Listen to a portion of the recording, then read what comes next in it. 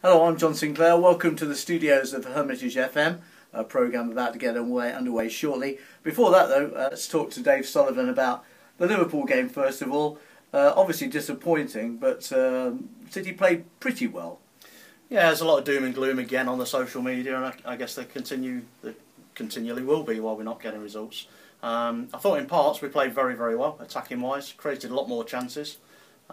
Restricted Liverpool to 3 scoring chances, 3 on-target scoring chances, and they put them all away. But I think defensive errors for me, John. Defensive errors that could be avoidable, and we could be getting something out of these games. I bumped into a fan before the game, and had nothing good to say about Nigel Pearson. We know about Pearson's spat with a fan as well. Where's this coming from? I think there's a lot of people out there that don't like Nigel Pearson. They're making themselves very well known. But equally, there's a lot of us that do. I think if you look at where he's got us from where we were at our lowest point when Nigel took over. You know, we're in League One, miles from anywhere. He's got us all the way to the Premiership. I think this season he's made a choice, rightly or wrongly, he's made a choice to stick with players that got us there, and the manager that got us there. And I think the board have made that choice as well. Maybe 1 or 2 people are coming up a little bit short, but fair play, he's given the players that got us promoted the opportunity to play in the Premier League. Everybody's got a theory about what's going wrong, haven't they, as well? Yeah, everybody's a critic at the moment. Everybody's a potential England manager. Everybody knows what's right.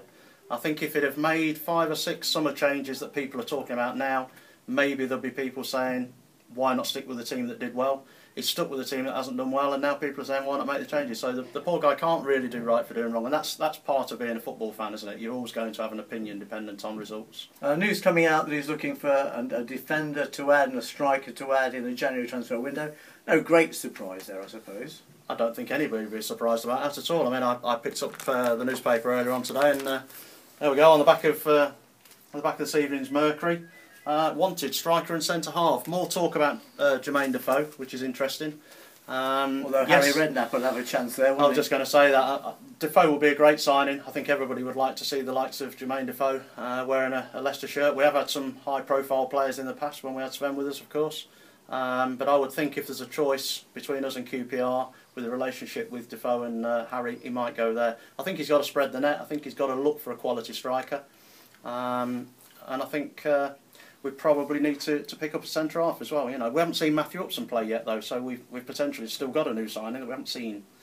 Aston Villa on Sunday, of course, a team up until the last game against Crystal Palace were in a bit of free fall. A good chance for Leicester to get a result?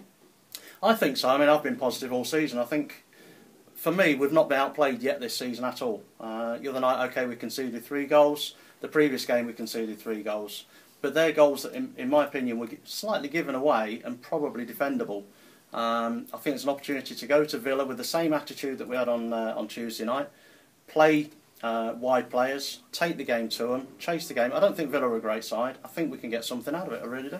Alan Young's been going on about playing 3 centre-backs. Whether that would stop the goals going in, we don't know, do we, though? I don't know. I think Tuesday night, uncharacteristic in some ways, but Wes Morgan was at fault for a lot on of course, he'll be missing on Sunday. He will. And maybe that's an opportunity to try something different. I would expect he'll bring Liam Moore in. He might bring Upson in, who knows? But I would expect he'll bring Liam Moore in to play alongside Vasilevsky. And if they do well, and if they keep a clean sheet, maybe Wes won't get back in, who knows?